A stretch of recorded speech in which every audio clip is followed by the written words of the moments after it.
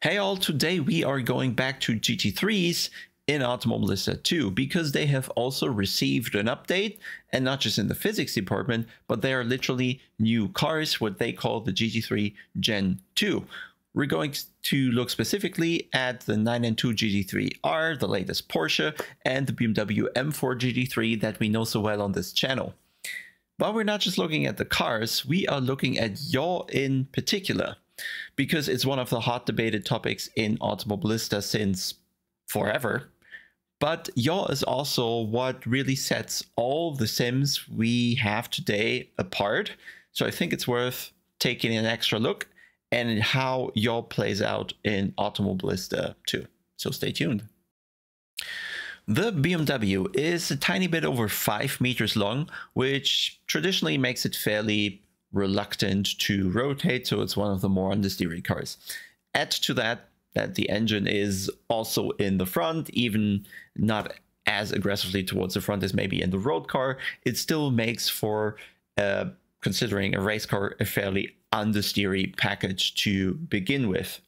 And for the tests we're doing, I think that is good to have a car on one side of that spectrum. Then we take it to the other side of the spectrum with the Porsche 992 GT3R, which is quite a bit shorter than the BMW, which makes it more agile, and additionally it has the engine traditionally at the back. Even though the 992 is a bit mounted further forward, the car generally has a more mid-engine feel. It's not quite the same as the previous car, however, it still qualifies to be on the opposite end of the spectrum compared to the BMW. So for our tests around YAW, I think these are pretty decent examples. Let's start with BMW. And we are taking it right to the track. The first thing I always check now, I have kind of my standard routine when playing Automobilista 2, is we turn the traction control on and test how sensitive it responds, because that was something that I kept noticing on previous versions, and it doesn't seem like anything in that regard has changed so far. You can see me doing some slaloms here with throttle applied and the traction control symbol always coming up immediately on the low setting, even though the car is still planted. Even if I turn in and out of that corner here, go aggressive on the throttle, the car is completely planted with the traction control going aggressive. So you can take it from here. We will not use the traction control here, because what we are after in this video is the yaw and how to drive fast in that game. So we're not trying to show somehow, oh, this game is bad or whatever. This is not our target. We are just looking at how to go fast in that game, and does it actually behave properly in the zone that is relevant. To assess the yaw, it probably first makes sense to understand what it even is. And also it might help for that to actually step out of the cockpit and take a look from behind towards the car to get a better perspective. We could even take it further and actually go into a top view, which makes it a lot easier for us to actually get an understanding. Broadly speaking, and we really do not need a lot of detail here, yaw angle, and that is what we're eventually looking at, is defined by the difference in the direction of travel of the car towards the direction the car is pointing. And that is what I think you can see pretty good here. Or other ways to describe it would be that the front wheel is probably closer towards the inside of the turn than the rear wheel, indicating that the car is yawing. And this is pretty much where all the sims we currently have differ. Some allow more yaw, some allow less. Some are very sensitive to create it, some are very sensitive to lose it. Yaw can be a very brittle state. Yaw can be a very easy to maintain state. And these differences are what we're trying to work out here in this video. Before going onto the track and actually watching the laps, we need a bit of theory to kind of gain a better perspective and judge what the car is doing simply by looking at it.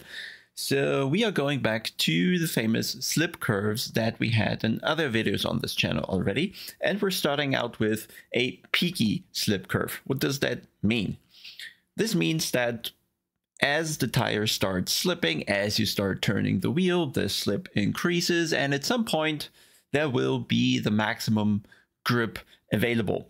Peaky in that sense means that there is only a tiny peak at the top of the curve where you will have the maximum grip available. So if you steer a tiny bit too much, you'll suddenly be after the peak of the curve and you already lose grip. Steer a tiny bit too little or not carry enough speed, etc., you will be below the peak of that curve, and your target usually is to be as close to or around that peak in order to go around the corners the fastest. The problem now is, though, we have two axles on the car, which also means the front end and the rear end of the car might be on different parts of that curve. So for example, when you go too quick into a corner, you will have the front axle slipping more than the rear, which means the car is understeering. Then as you go through the corner, the speed decreases, the front tires decrease their slip a tiny bit, and then suddenly they find themselves on the peak again. This is probably a moment where the car might be neutral, and then the exit arrives and you go onto the throttle, which is where then the rear starts going over the top of the peak and the car becomes oversteery, with the front end potentially being below the peak of the curve. In Automobilista then, the situation is a tiny bit different. This is a made up slip curve that we have in Automobilista too, but essentially is the plateau that we see on top, which is kind of has been confirmed by Razer in the forum. This means though that even if front and rear axle are on different parts of the slip curve, they still both produce an optimum amount of grip. And that means that if you go through a corner, you will always find the car kind of producing an optimal amount of grip through that corner, giving you huge options to play with going in the turns. You could have an understeery car, you could have a slightly oversteery car, but in all these cases, the car is still going to generate a maximum amount of grip on both axes. This also means that if you kind of overshoot and if your slip varies on both axes throughout a turn, you'll never experience a car that very suddenly snaps with the rear or goes into violent understeer. And this leads to what many people would describe as vague in Automobilista, where you don't really know what you have to do because you have so many options going through a corner. Namely, you could go neutral, you could go understeery, you could go oversteery, and all the time you will still somewhat have an optimal amount of grip. And that's why it's sometimes a bit tricky to choose what you actually need to do in that game. So when we are now going to actually look at the lab, I want you to keep this chart in mind and where the front axle and the rear axle are slip-wise. Approaching turn 1 on Watkins Glen, hard on the brakes, you flick it in, and then suddenly, just when I'm going off the brakes, and the front bites and the rear goes into that slip. So you'd have, keeping that chart in mind, the rear tire further into the slip curve than the front axle, but still both are fairly planted. There's never really a risk. Even though it sometimes looks like sliding, you still have the maximum amount of grip. And I think this is key to understanding Automobilista 2 and how you have to drive there. Going through the chicane here, the M4 generally, you can see there's a lot of steering angle applied, has a tendency to understeer, but as soon as you put the power down here, you can really feel the car going into this yaw and the front end biting, the rear end stepping out, giving the car this nice and steady rotation with both axes still on their very peak of the grip. Even here, on the uphill, very tricky section in ACC, for example, also in iRacing. Not that it's easy here, but you just have more room to play with the car, go in a bit understeer into the turn, then flick it around, go over into oversteer for the rest of the corner, and at all times really you're using the maximum amount of grip at least on one axle. But since we have this plateau on top of the slip curve, it's rather easy in Automobilista to always utilize the full potential of both axes, and I feel this is what kind of defines the feeling that I have in Automobilista 2. So let's move on to the Porsche that is a little more pronounced. And this whole thing with the slip angles and the plateau in the slip curve really comes in handy for the Porsche, because it has this incredible response on turn in, and what initially always feels like the rear end is going to pass you, it only means that the rear end just takes a moment to go really deep into the slip curve, but there it still has optimum grip available.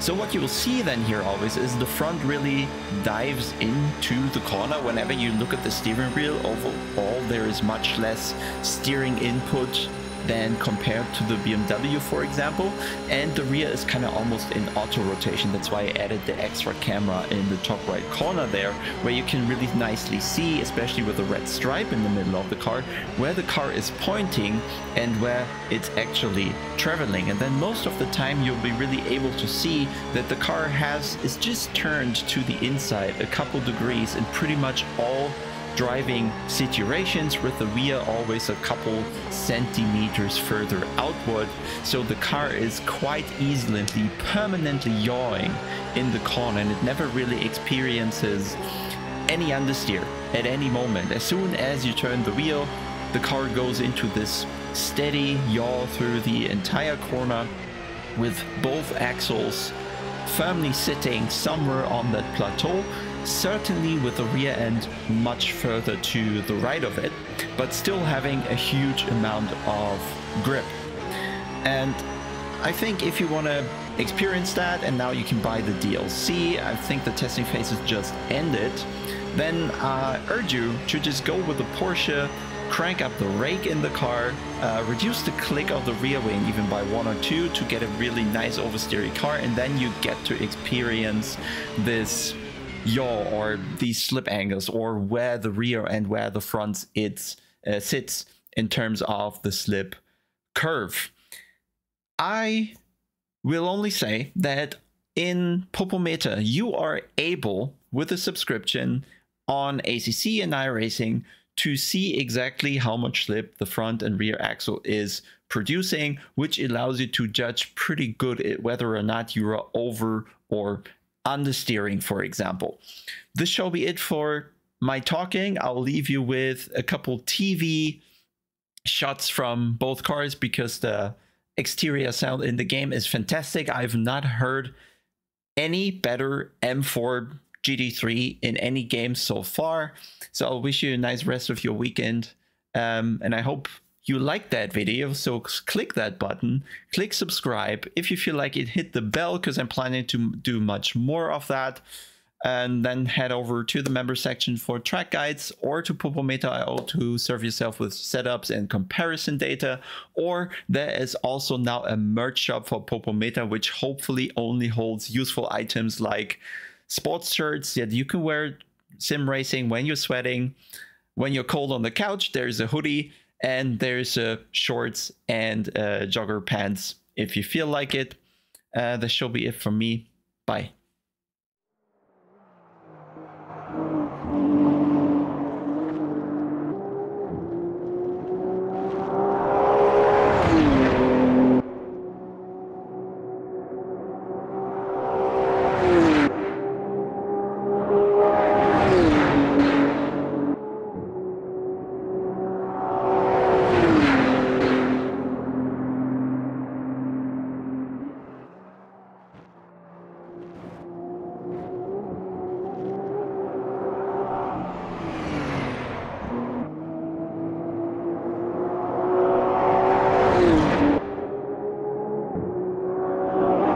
You